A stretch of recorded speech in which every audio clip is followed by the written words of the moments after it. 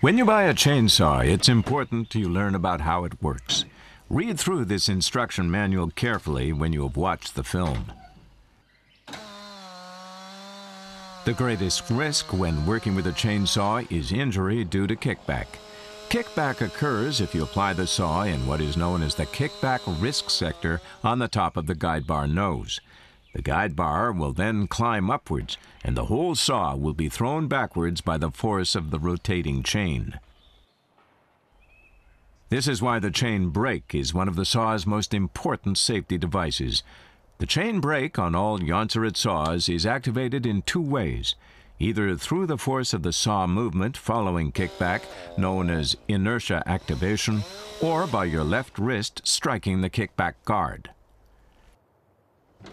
The best way of preventing a chain malfunction is to ensure the chain is properly tensioned, well lubricated, and in good condition.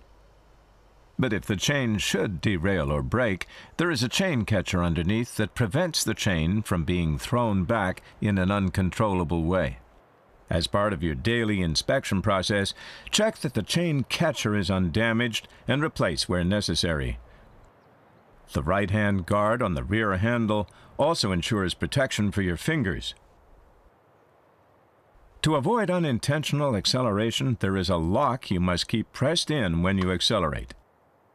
When you release the accelerator and the engine runs idle, the chain stops as the power transfer is made via a centrifugal coupling. The chain must be still when the engine is idling. If the chain does not stop, the idling setting needs adjusting. The stop button is also part of the safety components, as you must be able to shut down the engine quickly. When you use the saw, it is important that you wear the correct safety clothing, even if you only intend cutting a little firewood in the backyard. You should always wear a pair of saw protection trousers to protect your legs. Saw protection trousers from Jonsered have built-in saw protection with long fibers that stop the chain if it penetrates the outer fabric. You should always wear a pair of heavy-duty boots or shoes with steel toe caps, built-in saw protection on the top of the foot, and a deep-treaded sole for a secure foothold.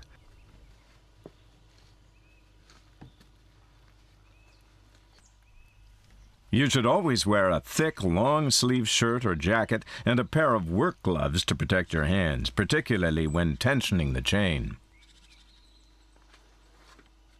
Always wear an approved protective helmet with visor and earmuffs. Personal safety equipment does not eliminate the risk of injury, but it does reduce the scale of your injury if an accident happens.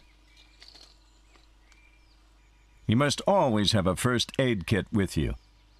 Keep it close at hand in your breast pocket or in your logging belt.